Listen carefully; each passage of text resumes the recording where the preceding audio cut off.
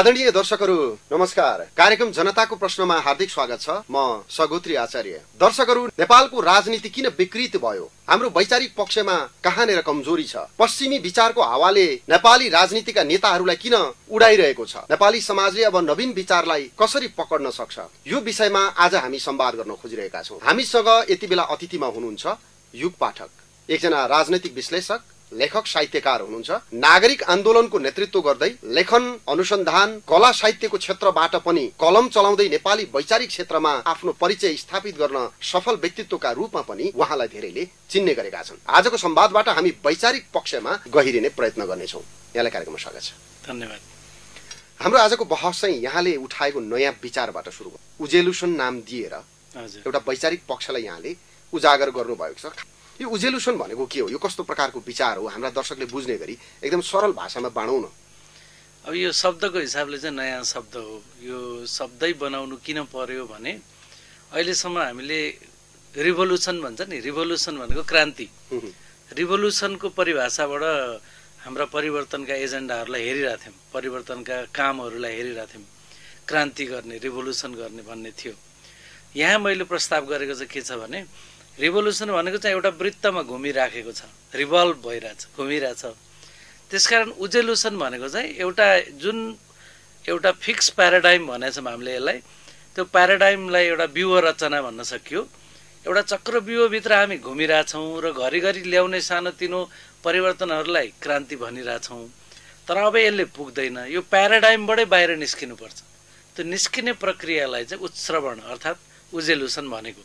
त्यो भनेको के हो भन्दाखेरि ज्वालामुखीबाट तपाईँको लाभा निस्किन्छ नि, त्यसो गरेर यो पुरानो प्याराडाइमबाट बाहिर निस्किनु पर्यो भन्ने कुरा चाहिँ यसको त्यो शब्दको अर्थको हिसाबले त्यो हो। अब पुरानो प्याराडाइमबाट बाहिर निस्किने भनिसकेपछि अब पुरानो प्याराडाइम भने के हो होइन? अहिलेसम्म हामीले व्यवहारमा प्रयोग गरिआएको, राजनीतिमा, दैनिक जीवनमा प्रयोग गरिआएको विचारहरू के छन्? कस्ता विचारले हाम्रो समाज, घर, परिवार, बजार होइन, देश, राज्यका निकाय चलाइरहेको छ? त्यो हामी ठिक ठाउँमा छौँ कि गलत ठाउँमा छौँ? त्यसको सारा व्याख्या विश्लेषण गरेर अब अहिलेसम्म हामीले चलाइआएको विचारहरू, विचारधाराहरू जसले हाम्रो काम चलिरहेको थियो त्यसले पनि हाम्रो समाजलाई र दुनियाँलाई नै अगाडि लान सकिरहेको छैन। त्यसकारण आजको संसार भनेको वैचारिक सङ्कटमा छ।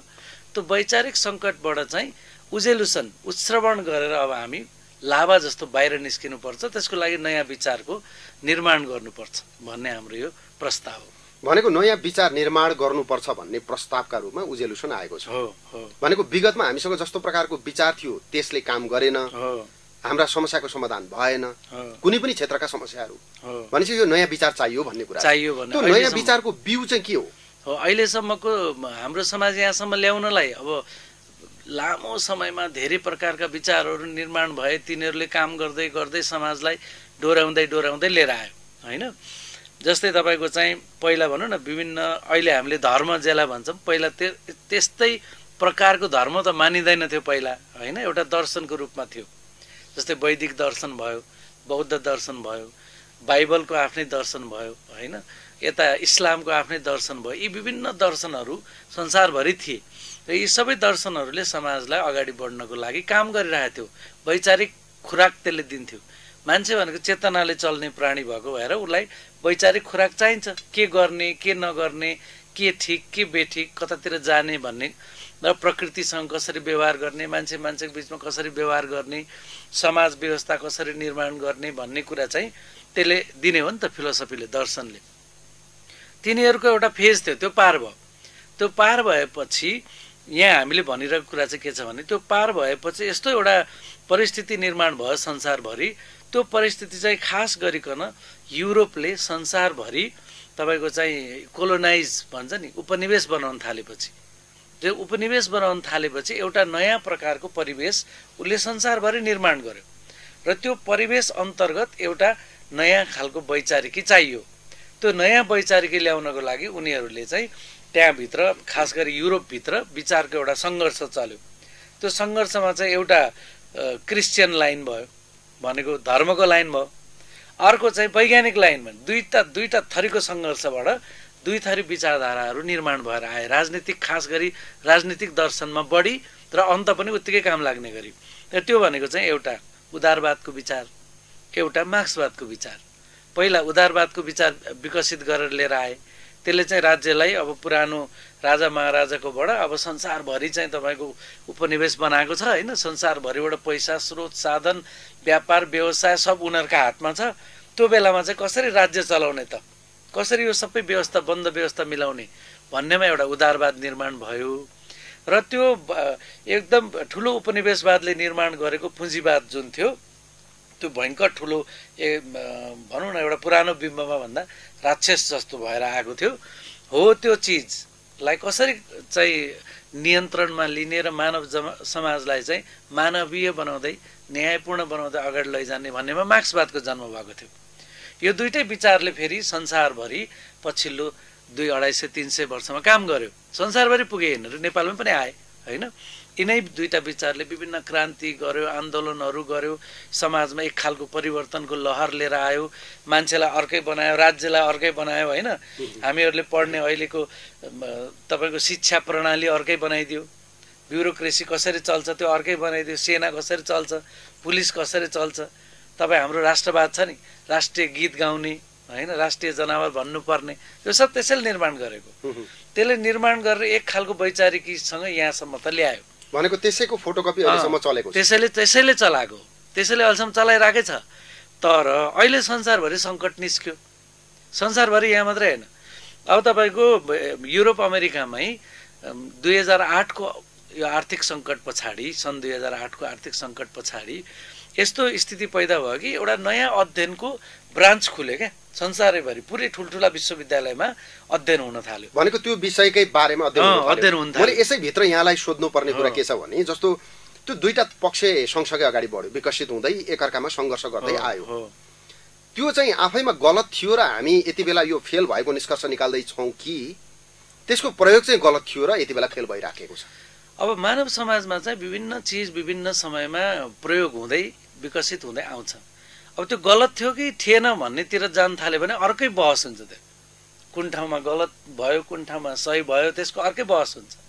तर एउटा सत्य के हो भने तिनै विचार, जसरी पुरानो वैदिक बौद्ध परम्पराहरूले मान्छेको समाजलाई अगाडि बढाउँदै यहाँसम्म लिएर त आयो नि त होइन। त्यसै गरिकन अर्को विचार आयो, अनि मार्क्सवाद, उदारवाद यिनीहरूले फेरि लिएर आयो। अनि फेरि कहीँ हेर्नुहोस् उतातिर तपाईँको अरब दुनियाँमा तपाईँको चाहिँ के अरे राजाले, साउदी अरेबियामा राजाको शासन छ, त्यहाँको मुस्लिम शासन छ, राजै छ भन्नु न।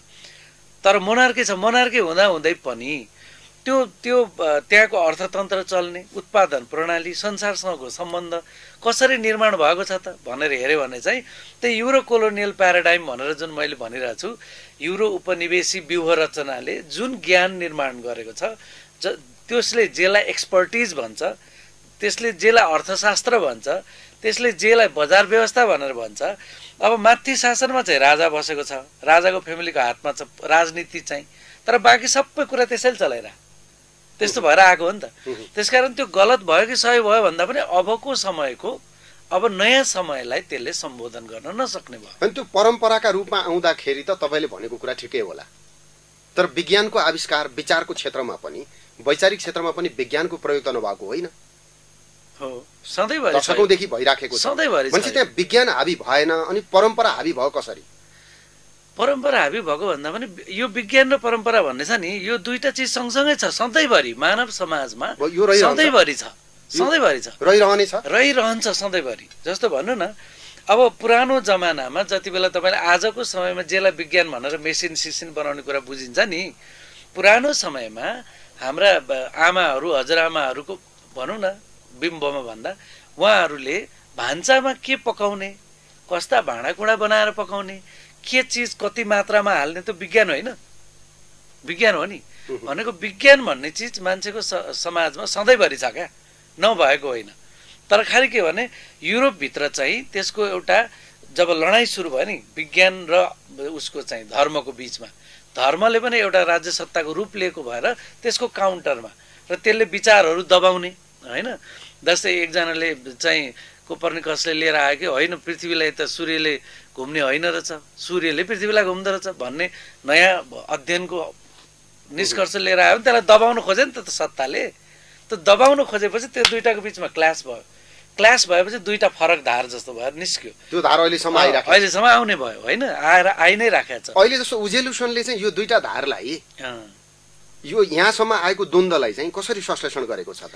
अब उजेलुसनले के भन्छ भने अहिलेसम्म यहाँसम्म जो हाम्रो समाज आइपुग्यो पछिल्लो 500 वर्षको कहानी के हो त भन्दा पछिल्लो 500 वर्षको कहानी चाहिँ युरोपले संसारभरि निर्माण गरेको उपनिवेशवाद जुन थियो त्यो चाहिँ दोस्रो विश्वयुद्ध पछाडि सकियो भनेर भनिएको थियो नि, तर सकिएको थिएन।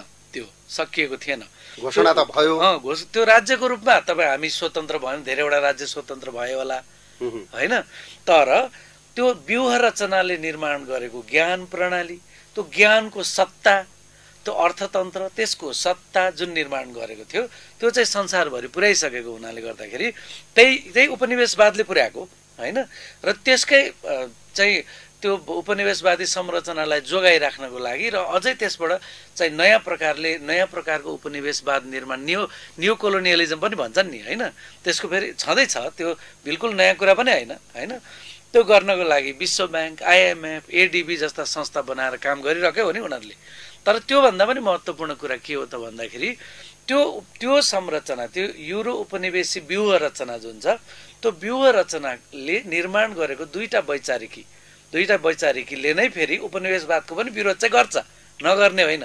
त्यो दुईटैले गरेको छ, उदारवादले पनि गरेको, मार्क्सवादले पनि गरेको, विरोध त गरेको, तर त्यसका केही दार्शनिक फिचरहरू, त्यसको कसरी त्यसको वैचारिकीले काम गर्छ, कस्तो प्रकारको त्यसको वैचारिक संरचनाले तपाईँको चाहिँ कस्ता प्रकारका आन्दोलनहरू, कस्ता प्रकारका सुधारहरूको अपेक्षा गर्छ र त्यसमा काम गर्छ भनेर हेर्नुभयो भने चाहिँ त्यही प्याराडाइमभित्र फिक्स भएको देखिन्छ। मेरो अध्ययनले त्यो बताउँछ होइन।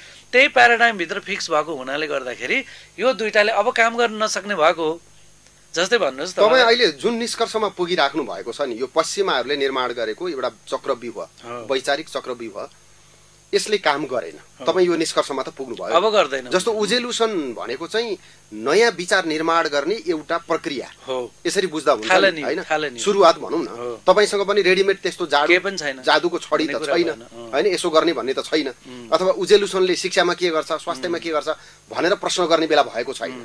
तर मैले यहाँलाई सोध्न खोजेको कुरा चाहिँ तपाईँ जस्तो प्रकारको निष्कर्षमा आइपुग्नु भयो, विगतमा शताब्दीौंसम्म राजनीतिक, सामाजिक, आर्थिक विभिन्न क्षेत्रमा काम गर्ने विश्वका महामानव भनिएका, वैज्ञानिक भनिएका महान नेताहरू, हस्तीहरू चाहिँ यो तपाईँको निष्कर्षमा नपुग्ने अनि तपाईँ मात्रै यसमा पुग्ने, यो चाहिँ कसरी भयो त?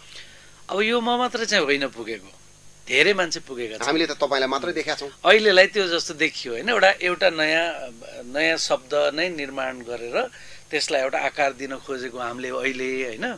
तर यो कुराको निष्कर्ष मैले नै त्यो निष्कर्षसम्म आइपुग्न लागि जुन प्रकारको अध्ययन गरेको छु नि, त्यो अध्ययनले के बताउँछ भने संसारभरि यस बारेमा पछिल्लो 25 वर्षमा व्यापक अध्ययन भएको छ। जस्तै योभन्दा अगाडि उपनिवेशवादले के गर्यो, कसो गर्यो भन्ने बारेमा एउटा खालको बहस त छँदै थियो नि त संसारभरि। अनि तपाईँको जस्तो सिस्टमेटिक त्यो अध्ययन चाहिँ कहाँबाट सुरु भएको रहेछ? यो धेरैजनाले गरेछन्। एउटा अध्ययन केमा भएको छ भने एउटा अध्ययन चाहिँ तपाईँको मानव समाजको यो विकासको, इभोल्युसन भन्छ नि, उद्विकासको एउटा कथा छ। जस्तो कि हरारीले किताबै लेखेका छन् स्यापियन्स भन्ने होइन। यो उद्विकासको जुन कथा भनिएको छ, हरारीले पनि जुन कथा भन्छन् दोहोऱ्याएर, त्यो कथा नै गलत छ भनेर डन अफ एभ्रिथिङ भन्ने नयाँ किताब प्रकाशित भएको छ भर्खर केही समय अगाडि होइन। त्यसमा डेभिड ग्रेबर र डेभिड वेङ्ग्रो भन्ने दुईजना, एकजना मानवशास्त्री, एकजना आर्कियोलोजिस्टलाई के भन्छ नेपालीमा, यो पुरातत्वविद होइन। यी दुईटाले पछिल्लो 50 वर्ष जतिको विभिन्न विषयमा भएका अध्ययन अनुसन्धानहरू जसलाई जहिले पनि किनारामा धकेलियो, मुख्य कथाको विषय बन्न दिएन, किनारामा धकेलियो, तर अध्ययन त भएको थियो 50 वर्षमा होइन। अब डार्विनले भनेको जस्तो अथवा रुसोहरूले व्याख्या गरेर ल्याएको जस्तो मान्छेको समाज चाहिँ ढुङ्गे युगबाट यसरी सुरु भयो, अनि यसो हुँदै यसो भयो, अनि कृषि युग सुरु भयो, कृषि युग सुरु भएपछि यस्तो भयो, अनि औद्योगिकरण सुरु भयो भन्ने जुन कहानी छ नि, यो कहानी यसो हेर्दाखेरि सत्य जस्तो लाग्ने कहानी छ। यसको भित्रपट्टि यसको राजनीति के छ त भन्ने बारेमा नयाँ व्याख्या लिएर आए। उनीहरूले के भन्यो भने मान्छेको समाज सधैँभरि हामीले जति पनि आजसम्म प्राप्त गरेका प्रमाणहरू छन्, ती प्रमाणहरूले देखाउने सबै 5000 10,000 वर्ष जति छ, त्यो 10,000 वर्षभरि नै मान्छेको समाज विभिन्न प्रकारको प्रयोगहरू गर्दै आएको छ। एउटा प्रयोग गर्छ, सफल हुन्छ, अगाडि बढ्छ, असफल हुन्छ, पछाडि हट्छ, फेरि अर्को प्रयोग गर्छ। यो प्रयोगको बीचबाट गुज्रिँदै विभिन्न चिज विकास गर्दै आएको छ। यो भनेको यो पछि यो भनेर एकदम भर्याङ चढेको जस्तो होइन। यो विभिन्न प्रयोगहरूको बीचबाट आएको छ। त्यसकारण जसरी यो पछि यो भनेर भनियो, त्यसले हामीलाई कहाँ घुसाइदियो त भन्दा उपनिवेश कालमा निर्माण गरेको न्यारेटिभ, उपनिवेश कालमा निर्माण गरेको भाष्य, त्यो भाष्यभित्र घुसाइदियो र यो चाहिँ गलत छ भनेर उनीहरूले पुष्टि नै गरे, होइन, प्रमाण पुष्टि गरे। अब अर्को थरी अध्ययनहरू अब पछिल्लो समयमा किन चाहिँ अमेरिकाको विश्वविद्यालयमा, ब्राउन युनिभर्सिटीमा, येल युनिभर्सिटीमा कस्तो अध्ययन भयो त भन्दा ती विश्वविद्यालयहरू हार्वर्ड युनिभर्सिटीमा निर्माण हुने बेलामा ती विश्वविद्यालयहरूले कसरी के अरे अफ्रिकनहरू माथि त अफ्रिकन त अब 1.5 करोड भन्दा बढी अफ्रिकनहरूलाई दास बनाएर ल्याएका हुन् नि त, के अरे उपनिवेशी कालमा त दासै बनाएर लिएर आएर काममा लगाएको हो नि त। तिनै मान्छे अहिले अमेरिकामा एउटा महत्त्वपूर्ण जनसङ्ख्याको रूपमा छन्। ब्ल्याक लाइभ्स म्याटर भन्ने आन्दोलन चल्छ त्यहाँ, होइन। अब ती मान्छेहरूलाई त्यो दास प्रथा, त्यो अमानवीय दास प्रथा, र त्यो दास प्रथा पनि अरू हाम्रो समाजमा चल्ने जस्तो यसो दास बनाउँथे कुनै बेला भन्ने जस्तो होइन नि त। त्यो त व्यापारिक रूपमा दासहरूको करोडौँको चाहिँ सङ्ख्यामा मान्छेलाई पक्रेर लिएर आएर दास बनाउने र त्यो करोडौँ मान्छेको व्यापार गर्ने कम्पनीहरू धनी हुने, होइन। त्यो व्यापार गर्ने कम्पनीहरू कस्ता कम्पनी? Corporate company. फेरि कर्पोरेट कम्पनीले काम गरेको छ। त्यही भएर जस्तो प्रकारले हाम्रो बुझाइ निर्माण गरिएको थियो नि, त्यो बुझाइ मार्क्सवादी कोणबाट निर्माण गरिएको होस् अथवा त्यो उदारवादी कोणबाट निर्माण गरिएको होस्, त्यो व्याख्या चाहिँ यति एकपाखे व्याख्या रहेछ कि त्यो चाहिँ त्यति बेलाको इन्लाइटनमेन्ट मुभमेन्ट भन्छन् अङ्ग्रेजीमा, होइन। त्यो के भन्छ नेपालीमा त्यसलाई? जे होस्, त्यो युरोपको 17औं 18औं शताब्दीको ज्ञान उद्बोधनवाला ज्ञानको आन्दोलन थियो। त्यो आन्दोलनले निर्माण गरेको विरासतमा अब उदारवाद पनि बनेको छ, त्यही ज्ञानको विरासतमा मार्क्सवाद पनि बनेको छ।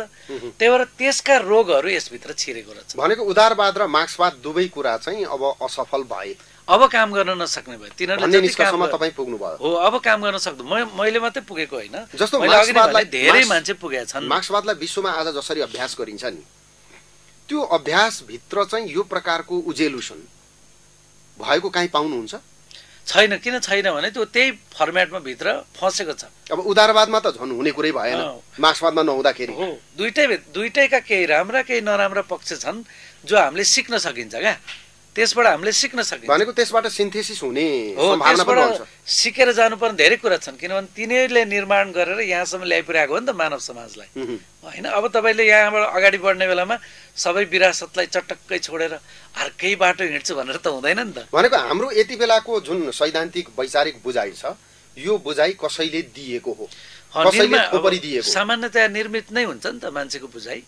मान्छेको बुझाइ निर्मित नै हुन्छ, तर त्यो निर्माण गर्नमा धेरै मान्छेको धेरै समयको अनुभवहरू अनि रचनाहरू, होइन, त्यो चिन्तनहरू, यो सबै चिजले काम गरेको हुन्छ। अब यो तपाईँको कुरालाई हामीले यदि सत्य मान्ने हो भने उदारवाद मार्क्सवाद सबै कुरा चाहिँ पुरानो भए अथवा यिनीहरू व्यवहारमा प्रयोग गर्दाखेरि सही परिणाम दिन सकेनन्। अब हामीलाई उजेलुसन गर्नु छ, नयाँ प्रकारको एउटा विद्रोह, क्रान्ति, वैचारिक विद्रोह गर्नु छ। अब वाट नेक्स्ट? अब के गर्ने त? उजेलुसनमा हामीले विचार कसरी छिटोभन्दा छिटो निर्माण गर्ने, कसरी गर्ने? पहिलो कुरा नै के हो भने थोर बहुत विचार त निर्माण गरेका छौँ हामीले। यसको पहिलो कुरा के हो भने उजेलुसन भनेको नै युरो कोलोनियल प्याराडाइम भनेर मैले जे भनिरहेको छु, यो चक्रव्यूहबाट बाहिर निस्किने उजेलुसन भनेको। त्यो बाहिर निस्किने भनेको प्रक्रिया मात्रै भयो नि त। हो, त्यो बाहिर निस्किने भनेको के हो त भन्दा यसले निर्माण गरेको सत्यहरू के हो, यसले निर्माण गरेको ज्ञानहरू के हो, त्यो ज्ञानहरूले काम गरिरहेको छैन। त्यो ज्ञानहरूलाई हामीले अनलर्न गर्नु पर्यो, त्यसलाई फुकाल्नु पर्यो दिमागबाट। र नयाँ ज्ञान निर्माण गर्नु पर्यो। कम्प्युटरको भाषामा भन्दा अनइन्स्टल गर्नु पर्यो। हो, अनइन्स्टल गरेर नयाँ सफ्टवेयर इन्स्टल गर्नु पर्यो नि त। अब पहिलो कुरा त त्यो पुरानो सफ्टवेयर बनेको छैन। अब यसले काम बन्दैछ, यसले काम गरेको छैन भने त पहिला थाहा पाउनु पर्यो नि त, होइन? यसले काम गरेको छैन, तर यसले के गरेको छ त भन्दा एउटा यसले बनाएको अहिलेसम्मको भाष्यमा पुँजीवाद पुँजीवाद पुँजीवाद पुँजीवाद भनिन्छ, होइन? पुँजीवादकै आलोचनामा अथवा पुँजीवादलाई चाहिँ समाजवादले चाहिँ विस्थापित गर्दै समाजवाद निर्माण गर्ने भन्ने नेपालको संविधानमा पनि समाजवाद लेखेका छन्। त्यो भनेको त मार्क्सवादको एउटा महत्त्वपूर्ण धारा हो नि त, होइन? अब त्यसले भनेको के हो भन्दा पुँजीवाद मात्रै भनेको हो, त्यसको लिमिटेसन त्यहाँ छ, पुँजीवाद मात्रै भनेको छ।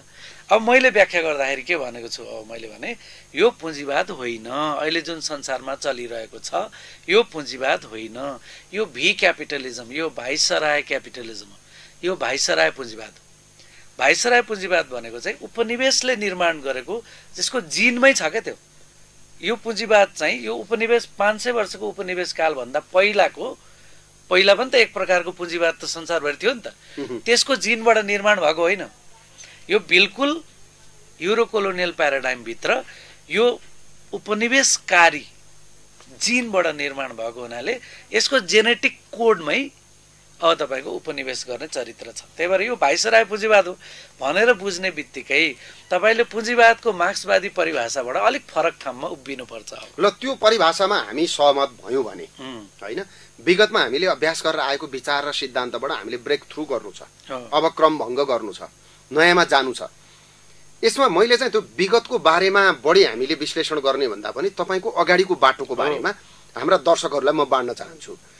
जस्तो कि नेपालको अहिले राजनीतिक प्रणालीभित्र अथवा सामाजिक प्रणालीमा, अर्थ प्रणालीमा हामीले बाहिरबाट आयातित गरेका विचारहरू एकछिनको लागि यहाँ केही पनि छैनन्, एकछिन तिनलाई डिलिट गरिदिउँ।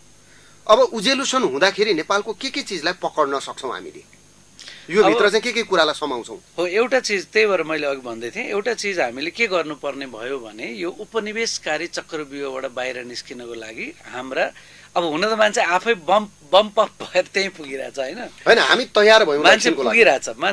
हेर्नुहोस् है, मान्छेले यो वैचारिक लाइनहरूबाट, यो विचारधाराबाट बनेका पार्टीहरूले संसारभरि अथवा राज्य सत्ताले संसारभरिका समस्या समाधान गर्न नसकेपछि मान्छे उता इन्डियामा मोदीबाट भनेको हिन्दुत्वमा पुग्यो, होइन?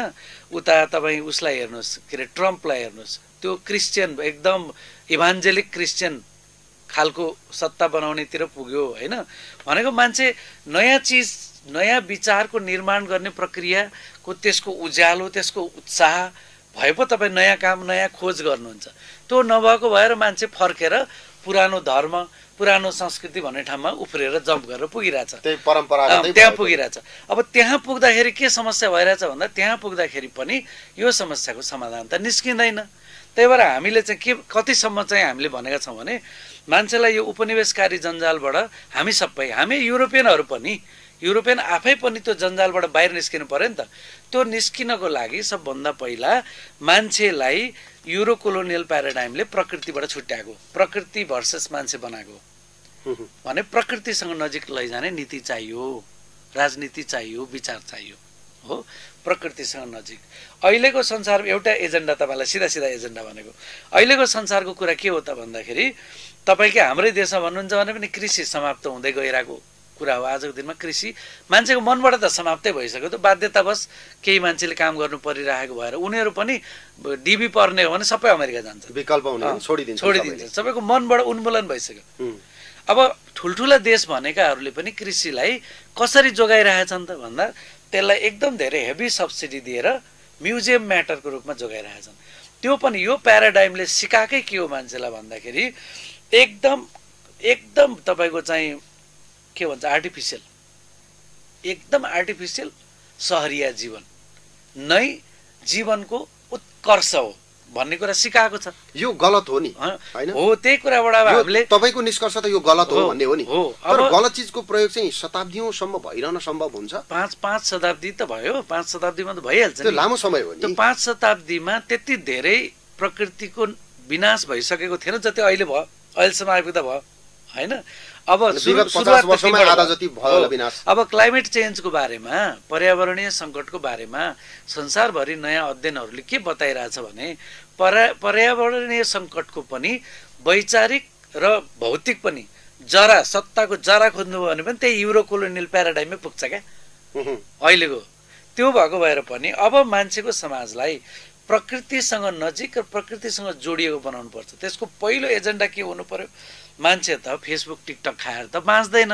मान्छेलाई बाँच्न मात्र होइन, तपाईँको बच्चा हुर्किन, मान्छेलाई यो अनेक क्यान्सर हुने अवस्थामा ल्याइपुर्यायो नि यसले। यो प्याराडाइमले कृषिलाई पनि एउटा उपनिवेश गरे क्या, कृषिमाथि पनि उपनिवेश गरेको छ, प्रकृतिमाथि पनि उपनिवेश गर भनेर हामीलाई सिकाएको छ। त्यही भएर हामी पनि त्यही बाटोमा हिँड्दा अब विषादी नै विषादी भयो। भनेपछि पहिलो एजेन्डा के हो त भन्दा कृषिमा सब्सटेन्सियली फर्किन पर्छ। सब्सटेन्सियली त्यो भनेको के हो त भन्दा राज्यले अर्ब रुपियाँको टावर बनाउने होइन, अर्ब रुपियाँको सुरुङ बनाउने होइन, चाहिएको बेला बनाउला, तर पहिला अर्ब रुपियाँको खेतबारीको परियोजना बनाउनु पर्छ। र खेतबारी प्रकृतिको परियोजना, जडीबुटीको होला होइन, अथवा त्यहीँभित्र पर्यटन पनि हुन सक्ने भयो। यो परियोजनाले चाहिँ के गर्छ भन्दा त्यहाँ मान्छेलाई क्रिएटिभ बनाउनु पर्यो। त्यहाँको रैथाने ज्ञान, रैथाने संस्कृति, रैथाने सभ्यता भित्र मान्छेलाई अमानवीय बनाउने, मान्छेको शिर झुकाउने तत्त्व रहेछ भने सुधार गर्नु पर्यो।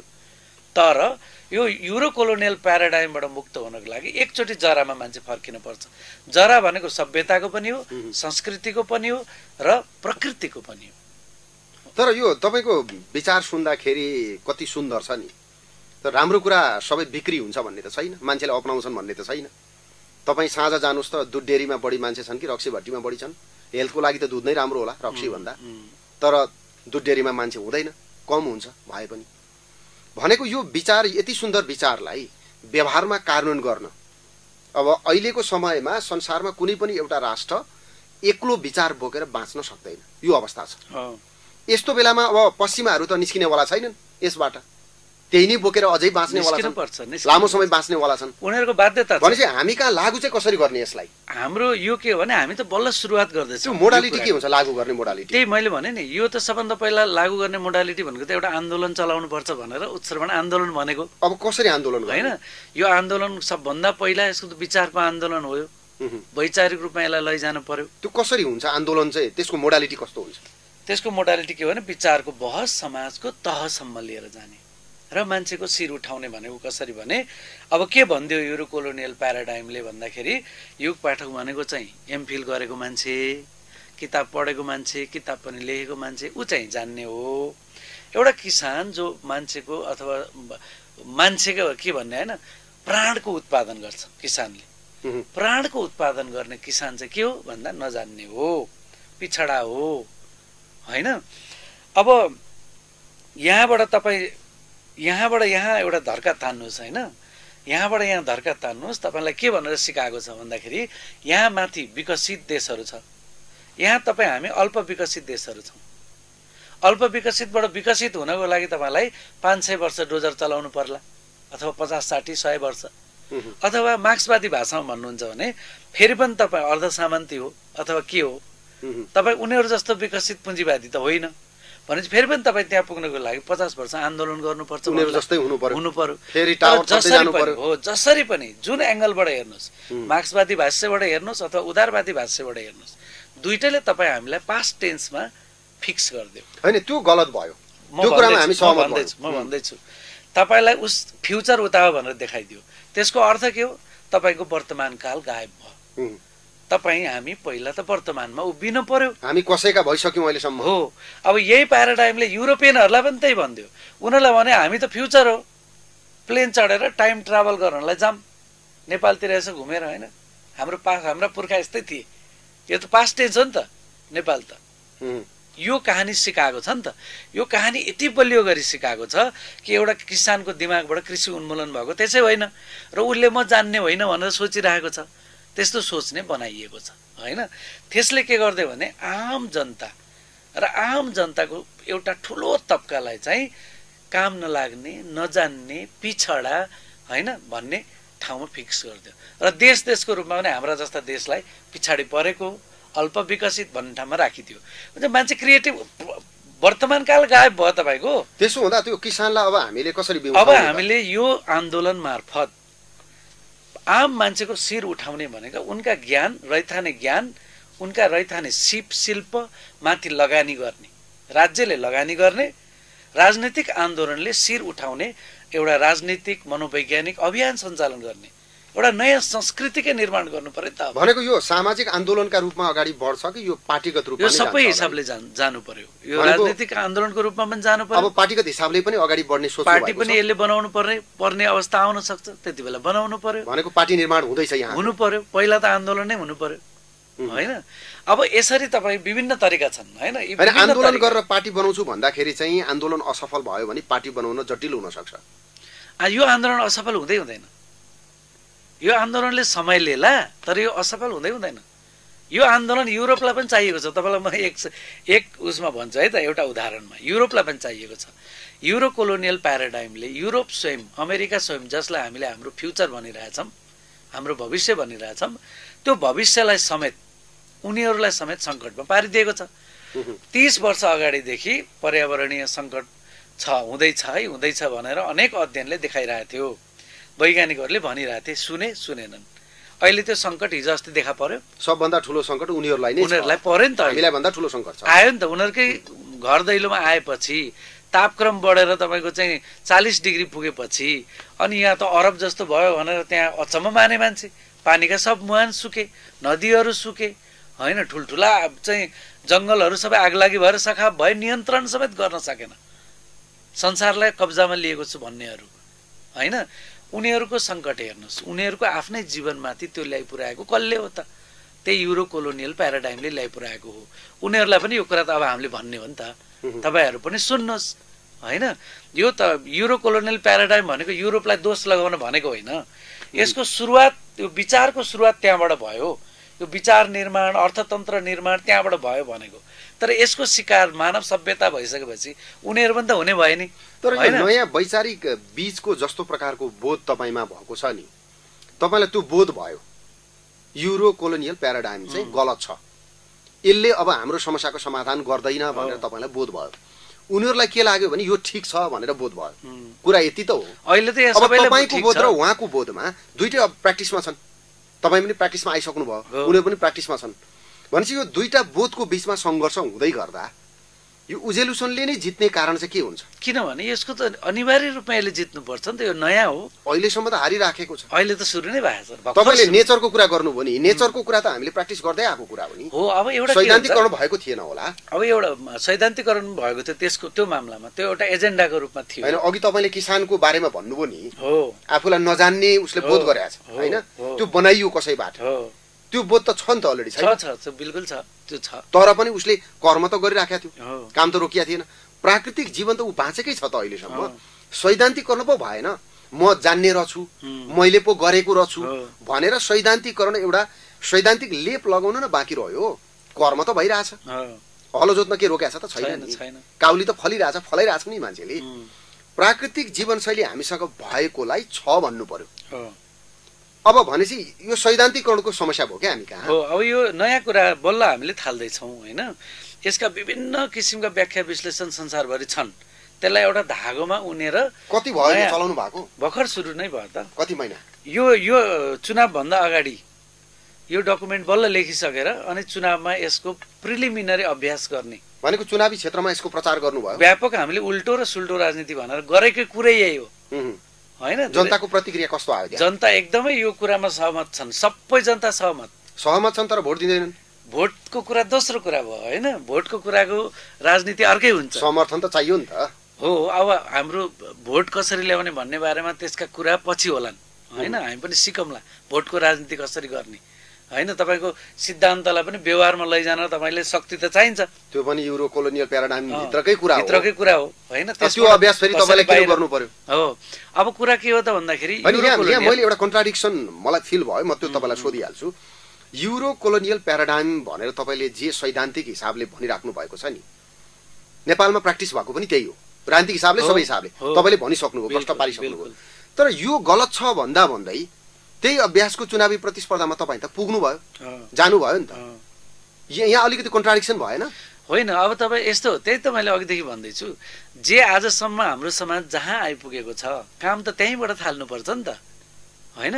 तपाईँले बिल्कुल नयाँ अब जङ्गलबाट सुरु गर्ने अथवा उता हिमालय पर्वतबाट सुरु गर्ने भनेर त हुँदैन, काम त त्यहीँबाट थाल्नु पर्यो भनेको। अब हामीले उजेलुसन पनि युरो कोलोनियल प्याराडाइमकै जीवनभित्रबाटै थाल्ने हो, होइन? निर्वाचन आयोगमा तपाईँले उम्मेदवारी दर्ता गर्दै गर्दा यति शुल्क तिर्नुपर्छ, यो नागरिकता चाहिन्छ, यो डकुमेन्ट चाहिन्छ भनेर माग्दै गर्दा युरो कोलोनियल प्याराडाइमले डिमान्ड गर्दै गर्दा तपाईँ सहभागी त हुनुभयो नि त? पर्यो त, त्योमा मात्रै होइन भनेको त्यहाँ नगइकन नहुने भयो हामीलाई। तपाईँ हाम्रो हरेक जीवनका हरेक ठाउँमा त्यसमा सहभागी हुन पर्छ भनेको यो एक्सपेरिमेन्ट गर्नुभयो हो। अब कुरा कहाँबाट थाल्ने त भन्दा कुरा थाल्ने एउटा चुनाव महत्त्वपूर्ण अवसर हो, किनभने चुनावको बेलामा जनताको आँखा कान खुला हुन्छ, होइन? जस्तै एकछिनलाई सोच्नुहोस्, त्यो चुनाव थियो र न म चोक चोकमा गएर भाषण गरिरहेको थिएँ। अहिले जानलाई त त्यस्तो वातावरण बन्दैन। अब म गएँ भने त मान्छे त यो कस्तो उल्लु रहेछ भन्छ नि, त्यो कुरा सही छ, होइन? सम्प्रेषण गर्ने हिसाबले हो, मञ्च भयो। र त्यो एउटा महत्त्वपूर्ण काम के भएको छ त्यहाँ भने झापा क्षेत्र नम्बर 5 र बाहिर पनि हामीले भिडियो मार्फत पनि त त्यो कुरा लगाएका छौँ नि। धेरै ठाउँमा हामीले भनिरहेको कुराप्रति जिज्ञासा त उत्पन्न भएको छ नि त, अहिले जिज्ञासा उत्पन्न भएको छ, बहस निर्माण हुँदैछ बिस्तारी। र हामीले गरेर हामी त उल्टो र सुल्टो राजनीति भनेका थियौँ, त्यहाँ त युरो कोलोनियल प्याराडाइम भनेर भएन जनताको बिचमा, होइन? हामीले उल्टो र सुल्टो राजनीति भनेका थियौँ। युरो कोलोनियल प्याराडाइमले निर्माण गरेको राजनीतिलाई उल्टो राजनीति र हामीले बनाउन खोजेको राजनीतिलाई सुल्टो राजनीति। जनताको ज्ञानको शिर उठाउने, रैथाने सिपको शिर उठाउने, त्यहाँ राज्यको लगानी लैजानुपर्छ। राज्य र जनताको बिचमा प्रवाह हुनुपर्छ। राज्य भनेको जनतालाई शासन गर्ने औजारको रूपमा छ यो अहिलेको प्याराडाइममा भने अब यसलाई जनतासँग प्रवाहमा जोड्नुपर्छ। यो तपाईँले भनेको यो विचारलाई, उजेलुसनको विचारलाई हामीले स्थानीय तहमा कुनै एउटा सरकारमा खास गरी तपाईँलाई कोअपरेट गर्ने जुनसुकै पार्टीको होस्, होइन, अलिकति आफूलाई संयोजन गर्न सजिलो हुने ठाउँमा लगेर कहीँ अभ्यास गर्न सकिँदैन? सकिन्छ। मैले त्यो पनि हामीले त्यो पनि सोचिरहेछौँ। हामी अब देशव्यापी यात्रा पनि गर्दैछौँ, देशव्यापी यात्रा, पैदल यात्रा गर्ने। त्यस्तो भयो भने त नमुना बन्छ। हो, पैदल यात्रा गर्ने क्रममा त देशभरि कहाँ कहाँ हाम्रो उत्पादन के छन्, के थिए पहिला हराए, होइन, अब के गर्न सकिन्छ भन्ने बारेमा स्थानीय जनताको ज्ञानभित्रबाट ज्ञान निर्माण गर्नु पर्यो। अहिलेसम्मको कुरा के भयो भन्दाखेरि माथिबाट थोपरियो, उताबाट किताबमा पढेको ज्ञान जबरजस्ती थोपर्दाखेरि हाम्रो सबै कुरा सकियो, होइन? जो मान्छे हो नि उसलाई तपाईँले उपनिवेश लादेर उसले काम गर्न सक्दैन, उसको ब्रेन चल्ने ठाउँ बनाइदिनु पर्यो। त्यो फ्रिडम चाहियो नि त, त्यो स्वतन्त्रता चाहियो। त्यो स्वतन्त्रता चाहिँ यो उपनिवेशकारी चक्रव्यूहले दिएन, अब उसलाई थोपर दियो माथिबाट। यो विचार नि जस्तो तपाईँको विचारको जुन बिउ छ यो राम्रो कुरा हो, होइन? राम्रो कुरा जोगाउनलाई एकदमै चुनौती छ, नराम्रो कुरा जोगाउनलाई सजिलो हुन्छ।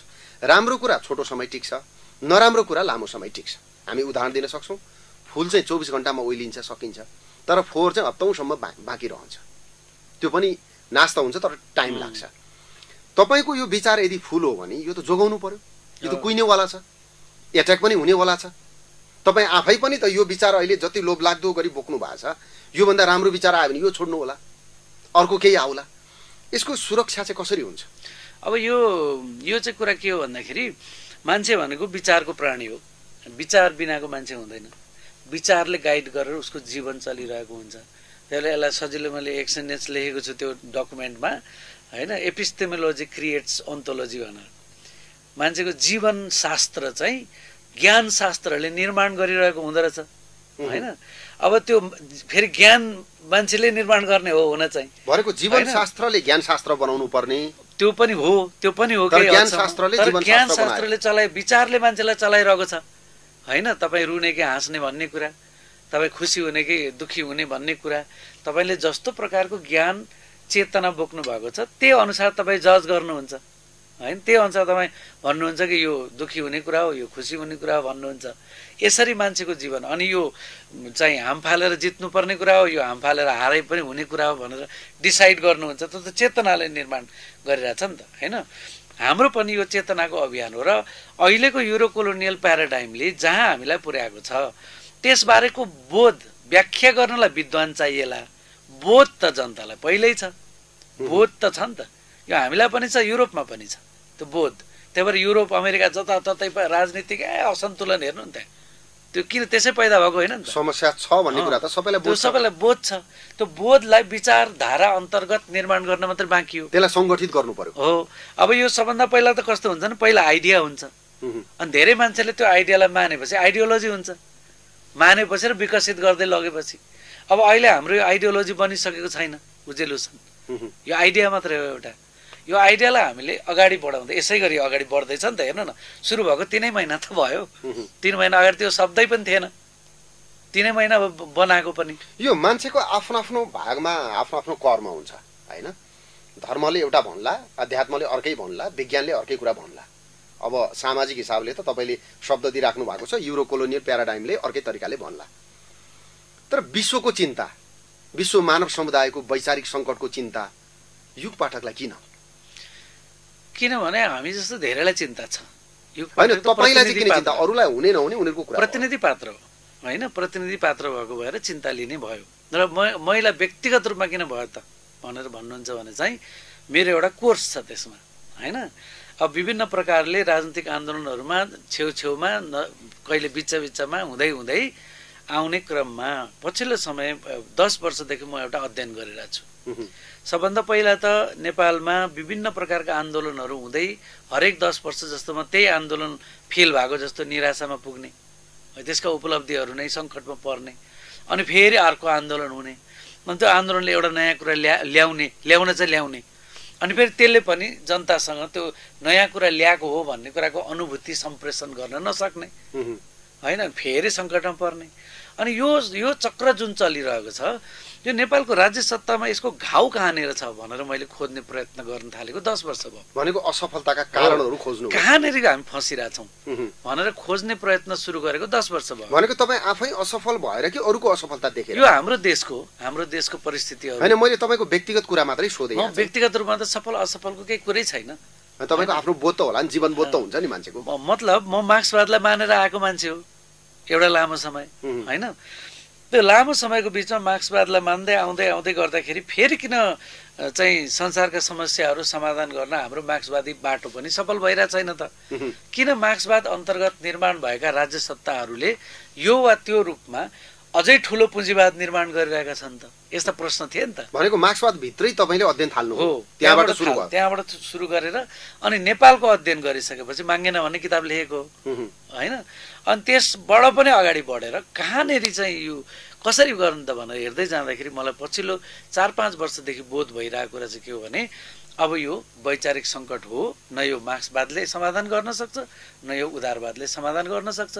अब पुराना शास्त्रहरूले त झनै सक्दैन किनभने ती शास्त्रहरू त एक ठाउँमा आइपुगिसके एउटा कालखण्ड गुजारेर एक ठाउँ पुगिसके ती शास्त्रहरूले संस्कृतिसम्म निर्माण गरेका छन् त्यो संस्कृतिको रूपमा कायम छ त्यही भित्र पनि अब नयाँ समयका अनेक स्वरूपहरू घुसिसकेका छन् हैन अब त्यो संस्कृतिको रूपमा बाँकी रहेको चीजले राज्य सत्ता राजनीति चलाउन सक्दैन हैन बढी से बढी गर्यो भने मोदीले जस्तो अथवा अर्को कुनै मुस्लिम लीग भन्ने जस्तो पार्टीले जस्तो हैन मान्छेलाई त्यसको सेन्टिमेन्टमा राजनीतिक संगठन बनाउन सक्ने भो भोट लिन सक्ने भो भोट बैंकका रूपमा प्रयोग गर्न सक्ने भो तर फेरि राज्य सत्ता चलाउने बेलामा त उही युरो कोलोनियल प्याराडाइमले बनाएको कस्तो पुलिस हुने कस्तो आर्मी हुने कस्तो ब्युरोक्रेसी हुने कस्तो अर्थतन्त्र हुने भन्ने त त्यही पुगिहाल्छ फेरि उत्पादन के हो मिसिन के हो त्यही पुगिहाल्छ हैन त्यो भएको भएर यसको समस्याको समाधान चाहिँ आज हामी जहाँ आइपुगेको हो त्यहाँबाट अगाडि हेर्नुपर्छ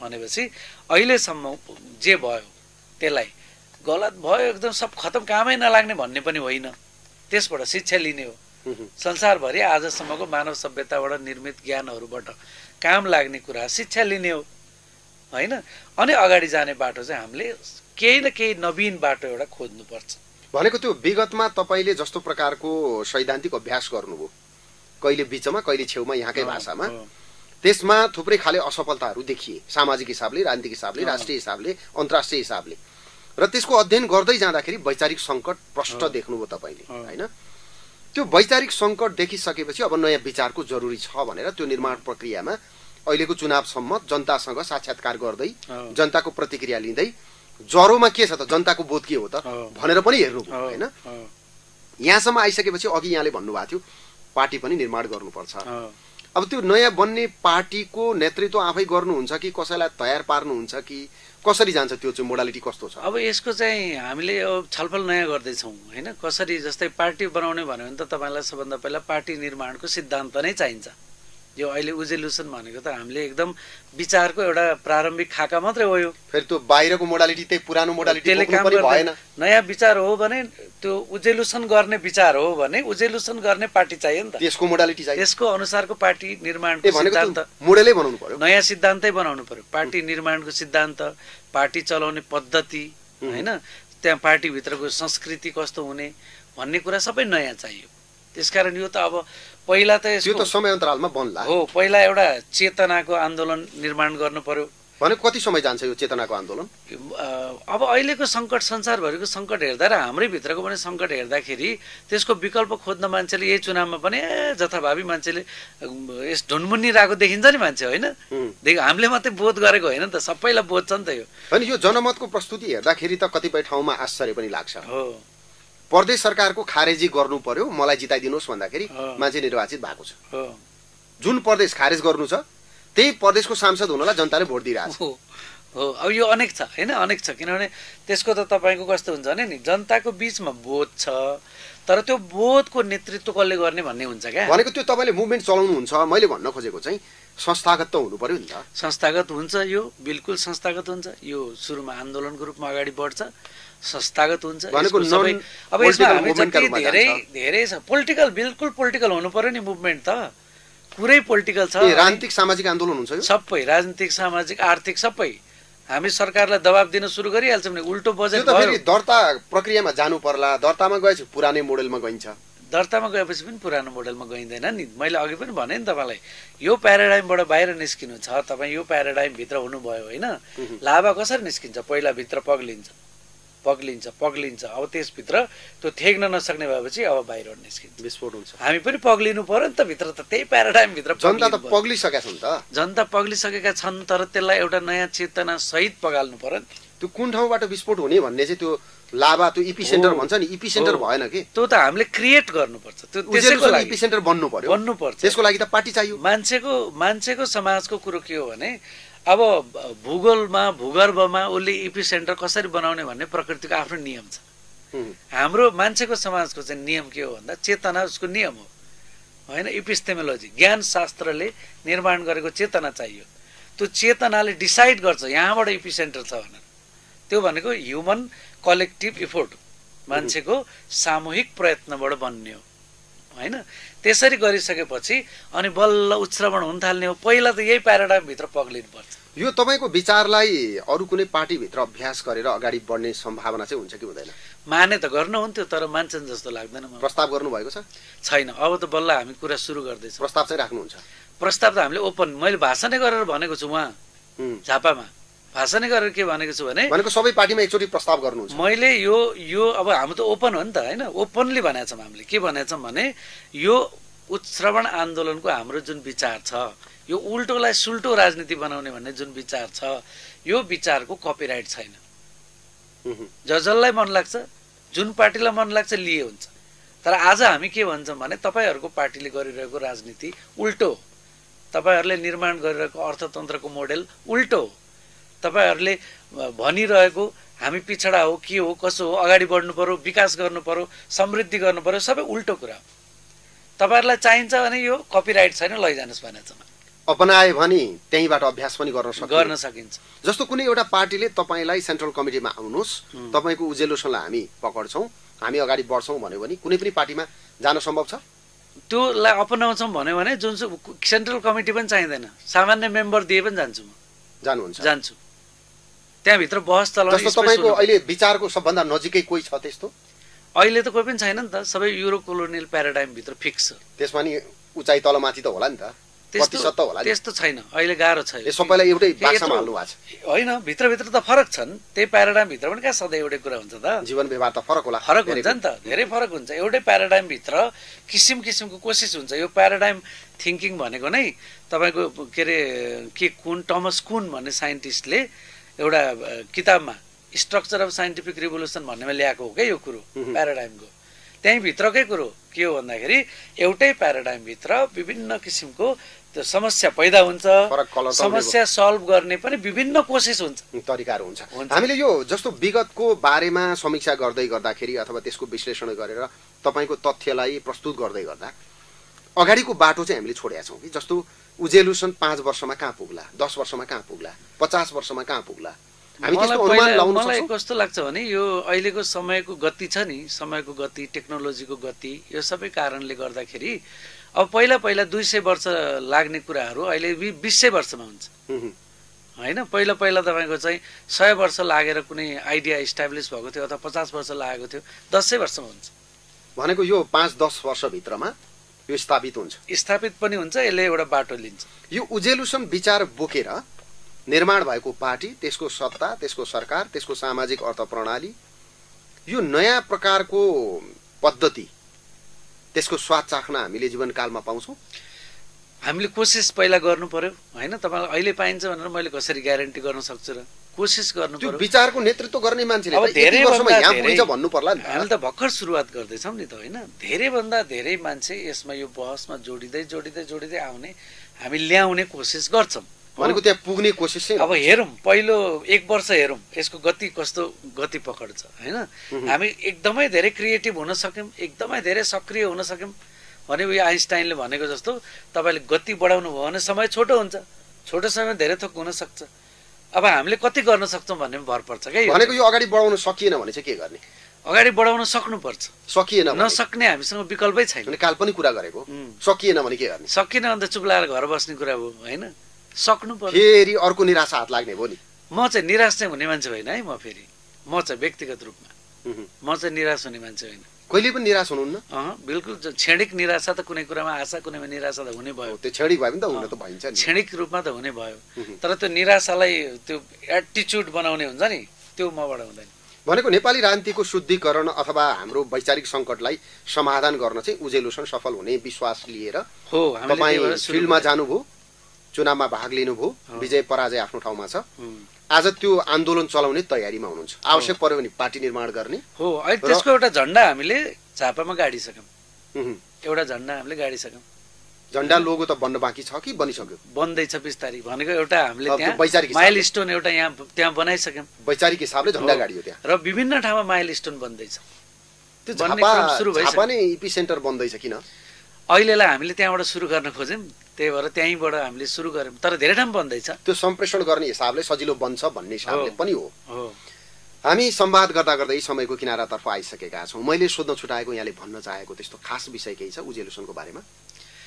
अब यो चाहिँ एउटा वैचारिक, राजनीतिक, आर्थिक सबै हिसाबले यसलाई हामी परिपूर्ण बनाउन खोज्दैछौँ होइन, सुरुवात गर्दैछौँ। अब यसको एउटा महत्त्वपूर्ण कुरा नै के हो भने यसलाई ओपन एन्डेडनेस भनेछौँ हामीले। फ्युचर क्लोजर भन्ने नराख्ने क्या। अगाडिपट्टि भन्नलाई मान्छेलाई भन्दाखेरि फलानु लक्ष्य राख्ने भन्छ होइन।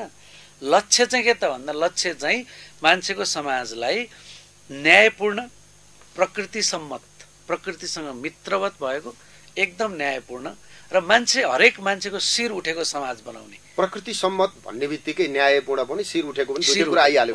त्यो गर्ने यसको उद्देश्य छ। त्यसकारण यसलाई हामीले ओपन एन्डेड भनेका छौँ र यसको संरचना पनि ओपन एन्डेड हुन्छ। यसमा चाहिँ एकदम क्लोज गरेर फल्नुले जे भन्यो त्यही हुन्छ भन्ने हुँदैन। विचारमा पनि यसको विकास गर्ने सबै बाटो खुला हुन्छ। तपाईसँग सहकार्य कसरी गर्न सक्छन् हाम्रा दर्शकहरूले? ल, कोही मान्छे चित्त बुझ्यो उजेलुसनमा म पनि काम गर्छु, यो वैचारिक सङ्कट हो, आजसम्मको कुनै विचारले काम गरेन, नयाँ विचारमा जान्छु, उजेलुसन गर्नुपर्छ हामीले भनेर कोही आउन चाहन्छ भने तपाईसँग सहकार्य कसरी गर्न सक्छ? हामीलाई अहिले सम्पर्क गरेर सिधा सहकार्य गर्न सकिन्छ। जस्तो कि के पार्टमा कसरी जोड्नु? हामीसँग त अब सोसल मिडियाबाट पनि सिधा सम्पर्क पनि गर्न सकियो होइन। अनि चेतलुङ भन्ने हामीले chetlung.com भन्ने अनलाइन छ हाम्रो, त्यो अनलाइन मार्फत पनि यो उजेलुसनकै त्यसकै लागि भनेर बनाएको हो। यो अनलाइन पत्रिका, यो विचारको पत्रिका हो। त्यो चेतलुङ भन्ने शब्दको अर्थ उजेलुसनसँग होइन, त्यो फरक छ। त्यो आफ्नो खालको थियो। त्यो गर्दा त्यो बनाइन्जेल त अनि उजेलुसन भन्ने शब्दै बनेको थिएन त। यो त भर्खर निर्माण भयो। भयो। हामी संवादको अन्त्यमा एउटा सकारात्मक सन्देश, उज्यालो सन्देश, उजेलुसनको सन्देश छोडौँ न। के वाक्य भन्नुहुन्छ अन्तिम वाक्य आजलाई? एकदम संसार परिवर्तन हुन्छ, सधैँ हुन्छ र मान्छेको चाहिँ कोसिस के हो त भन्दा हामी थप उज्यालो सहितको परिवर्तन गरौँ। थप उज्यालो सहितको परिवर्तन सम्भव छ, हुन्छ, हामी गर्छौँ। यो समय र संवादप्रति आभार व्यक्त गर्छौँ। अर्को कुनै श्रृङ्खलामा फेरि पनि उजेलुसनको संवाद गरौँला। आज चाहिँ छुट्टिन्छौँ। एकदम धन्यवाद तपाईँलाई पनि र स्टुडियोलाई पनि। आदरणीय दर्शकहरू, हामीसँग हुनुहुन्थ्यो युग पाठक। आज हामीले उजेलुसनको बारेमा कुरा गऱ्यौँ। खास गरी हामीले सञ्चालन गरेका सामाजिक जुन प्रकारका अभ्यासहरू छन् अथवा सामूहिकताको जस्तो प्रकारको अभ्यास छ, त्यो राजनीतिका नाममा, सङ्घ-संस्थाको नाममा या विभिन्न तरिकाका समूहहरूको नाममा, त्यो सबै असफल किन भयो? हामीले गरेका हरेक विचारहरू किन असफल भए? यो वैचारिक सङ्कट हो भन्ने कुरा आम जनताले भन्नुपर्ने हो। आज युग पाठकले मात्रै भनिराख्नु भएको छ। हुन त उहाँले उदाहरण दिनुभयो, केही विगतमा पनि अध्ययन भएको छ, अरूले पनि गरेका छन् भनेर। तर हामीले अब हाम्रो विचारमा उजेलुसन गर्न जरुरी छ। हामी असफल भइराखेका छौँ भने हाम्रो विचारको कारणले असफल भइरहेका छौँ। मान्छेले जे सोचेको छ जीवन व्यवहारमा त्यही आइरहेको छ। उसले बोकेको विचार सही भएको भए आजको राजनीति सही हुन्थ्यो, आजको सभ्यता र पद्धति सही हुन्थ्यो। तर हामीले सही विचार पक्र्न सकेनौँ। युरो कोलोनियल प्याराडाइम भित्र हामी अब जकडिएर बस्नुहुन्न। प्रकृतिसँग नजिक हुँदै, खास गरी कृषि परम्परा र हाम्रो जीवन पद्धतिमा जस्तो प्रकारको प्रकृतिको तादम्यता छ, यो विषयलाई हामीले जीवितै राखेर अगाडि बढ्नुपर्छ र उल्टो राजनीतिलाई सुल्टो बनाउन अब उजेलुसन गर्नुपर्छ भनेर आजका अतिथिले बताउनु भएको छ। हाम्रो संवाद जारी छ। भोलि यसै समय अर्को अतिथिका साथमा आउनेछौँ। युनिभर्सल टेलिभिजन हेर्दै गर्नुहोला। हामी सबैलाई बिदा दिनुहोस्। नमस्ते।